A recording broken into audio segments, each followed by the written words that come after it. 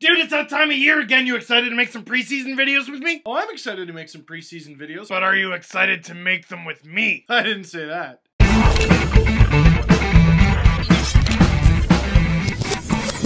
Guess what, chicken butt? It's the preseason in Canada. Well, it's preseason elsewhere too, but it's especially the preseason in Canada. That didn't make sense. And one of the many hockey towns this fine country has to offer is Calgary. Few things come to mind when you think of Calgary. Stampedes. They're hosting the 2012 World Juniors with Edmonton. And of course, a guy who was born in Edmonton, but he's the captain of Calgary, Jarome Iginla. And his preparation coming into the season, crazy as usual. I'm not just making this up, but he basically just goes alone to the mountains in BC. Does the bench press with Bigfoot. But one thing Jarome Iginla does every single off-season on July 1st is he turns a year older. This summer, that magic number was 34, which is kind of weird because if you take his age, 34, and flip it around, you get his stats from last season. 43 goals and 43 assists. He didn't want the goals and assists to get jealous of each other, so he just got the same for both. And in the process, last season, Jarome Iginla hit a huge milestone, collecting his 1,000th point. This season, sitting on 484 career goals, Iginla looks for 500. There aren't too many players who can say they've hit 500 goals in their career, and for Iggy to do that this season, that just puts him in a whole other category. But it's not without bumps in the road. For example, have you heard of the Fit Man? They named it after me. Every year, Calgary holds this competition during training camp to see just where everyone's fitness is at. And Iginla has won every single year, except this year, when he finished a pitiful second. I mean, I didn't say it's pitiful. I'm sure he thinks it because, you know, I would never, he's much bigger. And as part of the game, sometimes you just get injured, and Jarome happens to be and hasn't skated. Which means he finished second in the Fit Man, even though he can't play yet. He might be 34, but he ain't washed up. He's played in all 82 games for Calgary over the past 4 seasons